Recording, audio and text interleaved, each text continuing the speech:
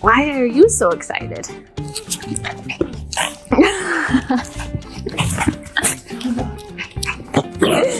Yes, our nighttime Zooms. I'm Dr. Lindsay Doe. I'm a clinical sexologist. I have my doctorate in human sexuality. I'm in the mood to have some fun, and I also want to challenge myself. When I was younger, in the past, when sexuality was all around me, I was teaching it, I was studying it, I was seeing clients in private practice where we talked about their sex lives, and then I was writing about it, course curriculum, sex, all over. I would describe it as if there was this center in my brain where all thoughts went through sex. Somehow everything was connected to sex, or I had this innate ability to connect things to sex. And with time, that has slowed down a bit or changed. And I want to see if any of it is still there or how much. So there's someone behind the camera.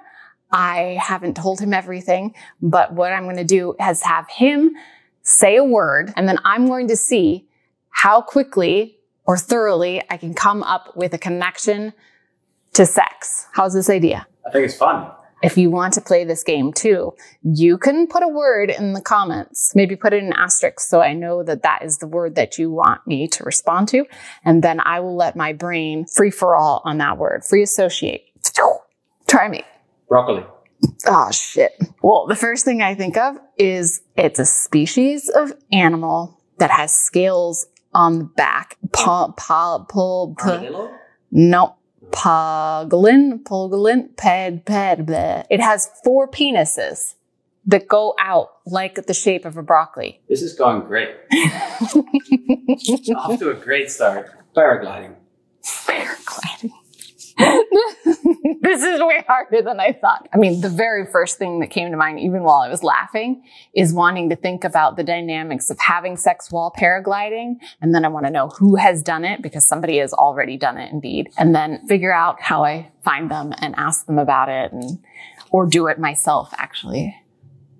Which then reminds me of kiting, and how when I first learned about kiting, I gave this presentation at a restaurant about it. It was like free form, ask a sexologist questions.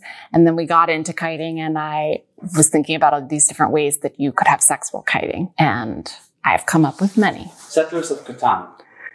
I have one for this, actually, because in Settlers of Catan, it has all these pieces. There is a desert, and there are no resources of value in the desert. That's where you often put the robber. And in the instruction manual, it says something along the lines of, there's nothing in the desert. And then I was in the desert, because that's where I live, and I was going under this bush. I was in my bush, and there was the most amazing thing in the desert. This is what I found in my bush in the desert. Settlers of Catan. Sex on the brain.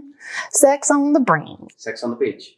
Sex on the beach. Either the act or the drink. Definitely act. What comes to mind is that when I was in my doctoral program, we watched all these videos projected onto the wall. There were like 4x4 maybe. All porn. Clips of porn. Just go. And one of them, I think it was called Cake or Cake Orgy or something like that, where it was maybe 8 people on a beach with all of these different cakes, and they were just smearing them onto themselves and into themselves. And in addition to the sand problem, now you have a yeast infection problem. Large Hadron Collider. Large Hadron Collider? Hadron Collider? Yeah, I don't even know what it is. World's largest and highest energy particle collider. It was built by the European Organization for Nuclear Research between 1998 and 2008 in collaboration with over 10,000 scientists and hundreds of universities and laboratories. I'm sorry. I am a nerd and I love things science and all of this, but I don't know enough about this. Oh, it is CERN. Okay.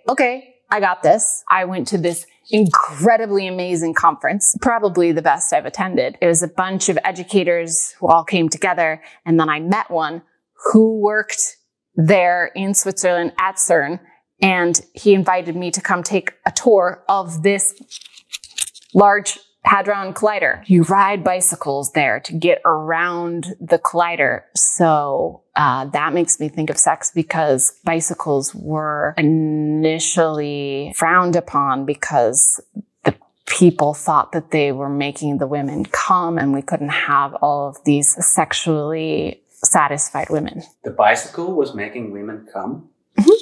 Wow. You know, you put it between your legs and then you ride over bumpy things. And then that. Hey, love. Because this is thriller. Shake it, shake it, shake it, shake it, shake it. Shake it, shake it, shake it, shake it, shake it. A ladybug. What's that have to do with sex? I mean, definitely thinking about them humping. It also makes me think of how they called President Lyndon Johnson's wife, Lady Bird Johnson, and lady birds are another name for ladybugs. And Lyndon Johnson had all sorts of interesting things with his sex life and his partner's sex life. And this is the thing. I wanted to do an episode about presidents' sex lives because it's fascinating to me. I've even talked with Hank Green about this on a Sexplanations episode of the podcast. And we determined that his way of saying he does not want to be the president in the future would be to say that he was going to have sex in the Oval Office. I would have sex in the Oval Office. I imagine that every president in history has had sex in the Oval Office if they have been in the Oval Office. Because I know there were presidents who didn't have access to it. And they probably weren't all with their first ladies. Cardboard.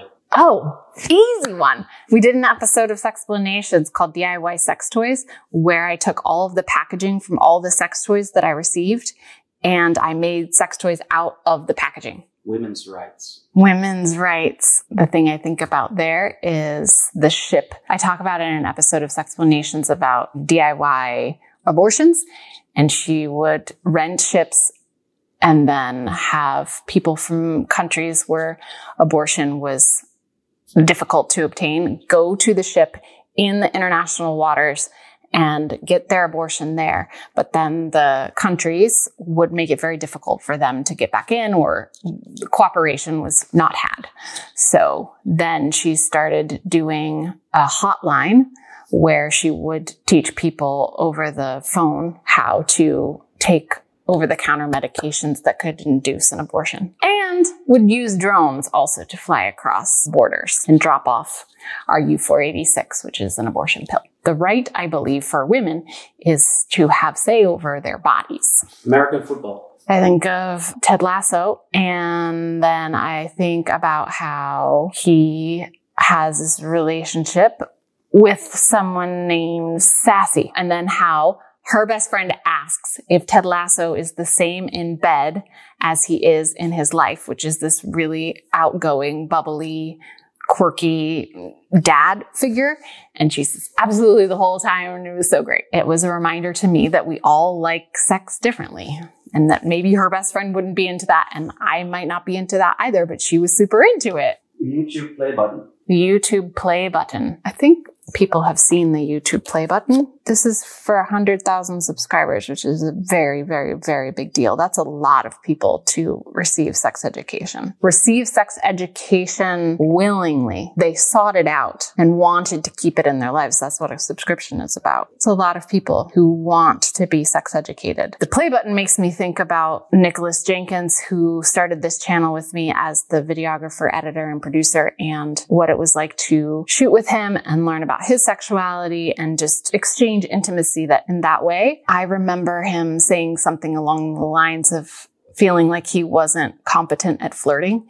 And I got to tell him, like, he is very, very, very good at flirting, and that flirting is simply acting like you have a higher level of intimacy with someone than what you have developed over time. He had that. We had really good banter. I appreciate him and appreciate him still. Incense. Incense makes me think of pheromones, which makes me think of the skunk that I held in my arms while I talked about the smell of sex. Maybe it's just that everything now reminds me of Sexplanations rather than of sexuality. This episode was sponsored by Nebula. Their streaming platform, it allows creators like myself, many education creators, to post their content in ways that avoid censorship and allow us to support ourselves. So that's super cool. Legal eagle is a super cool concept. It looks at the world from the perspective of a lawyer. Like if I were to comment on rom-coms and porn as a clinical sexologist, it's insightful and bold. Jetlag the game totally delights me. Most recently, I watched them play tag, like Tag You're It, but across Europe. You can check out these shows and of course Sexplanations on Nebula. If you sign up using the link below, the one in the description, you can support me directly and get both Nebula and Nebula classes for a 40% off annual plans. And if you want to check them out, become a user of theirs, you're gonna go to go.nebula.tv/Sexplanations, which supports me, the channel, sex education, and allows you to get a ton of content from creators who are as passionate about their subjects as I am about Sexplanations, I guess. Stay curious. They're putting in my makeup. My makeup is dog saliva. Do you want to be in my face? You want to be my face. Sex on the beach, get sand in your vagina. Again. Okay. Was that anything?